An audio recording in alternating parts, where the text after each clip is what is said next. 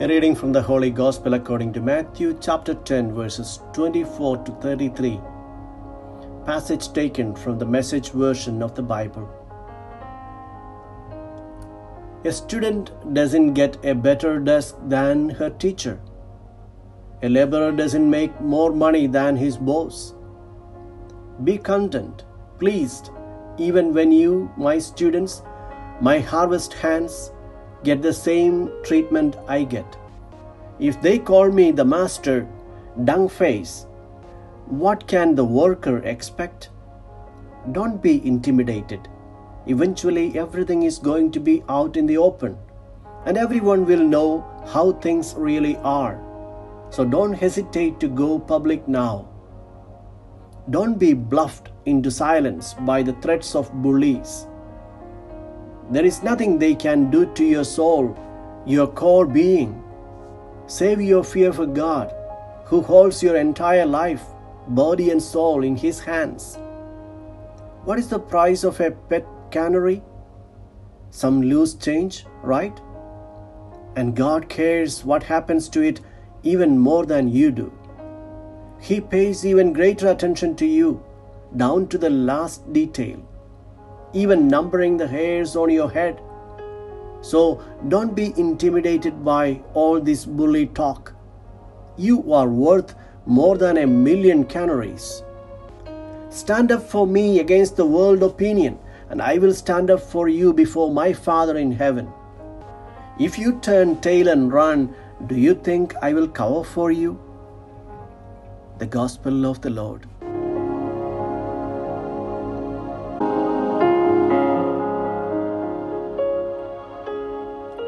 Reflections on the Gospel according to Matthew chapter 10 verses 24 to 33. Fear has some positive vital function.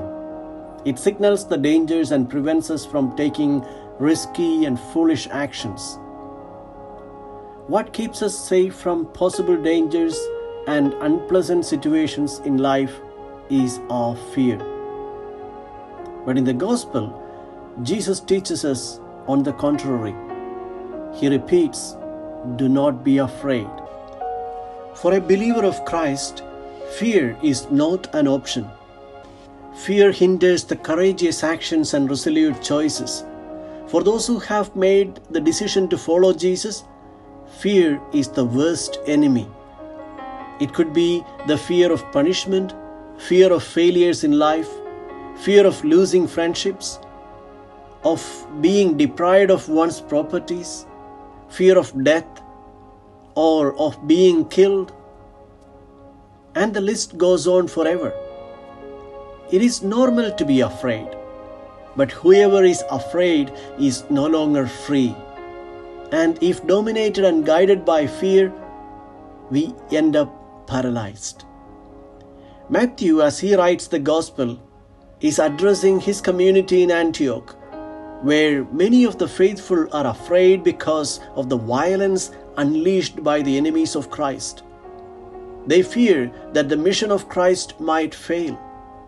That's why he gives the reassurance, "What I tell you in the darkness, tell it in the broad daylight. And what you hear in private, proclaim from the housetops." Matthew is announcing the reassurance of the Lord that despite the trials and hardships, the gospel will spread and transform the world. They probably will not see the seeds of light and goodness that they have sown with toil and pain germinate. However, a believer of Christ must cultivate the joyful certainty that the harvest will grow and will be plentiful. Their work will not be in vain. No enemy force will be capable to prevent the realization of God's plan. The second reason for the fear is the fear of being mistreated or even put to death. What harm can the enemies of the gospel do? To offend, accuse unjustly, beat, confiscate property, take away life? But physical death would not be the ultimate evil. No violence is capable of depriving the disciple of the only lasting treasure, the life he has received from God and that no one can take away. The third reason why persecution frightens us is that oftentimes it does affect not only us but also those around us. Jesus responds by pointing out the providence of the Heavenly Father. No one is left outside of the love and kindness of God. We will always be rescued in a prodigious way, not because of any of our merits, but because our Heavenly Father cannot but care for His children.